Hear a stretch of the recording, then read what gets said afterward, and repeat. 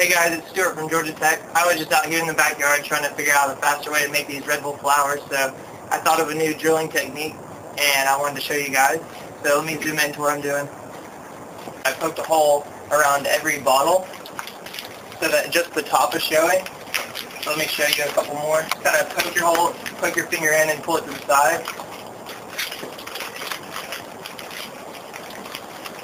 That way, when you're done drilling, it'll still be in a box, so you can carry it to your sink or dump it out somewhere.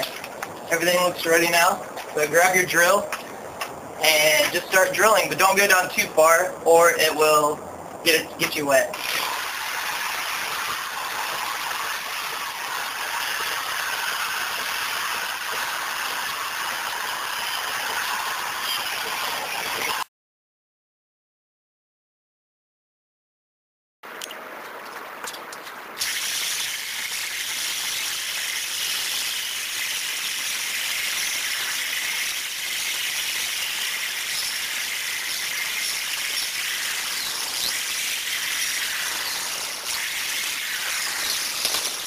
And you're done.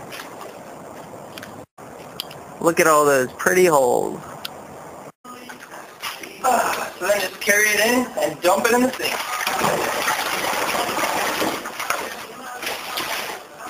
Grab it, twist it, set it.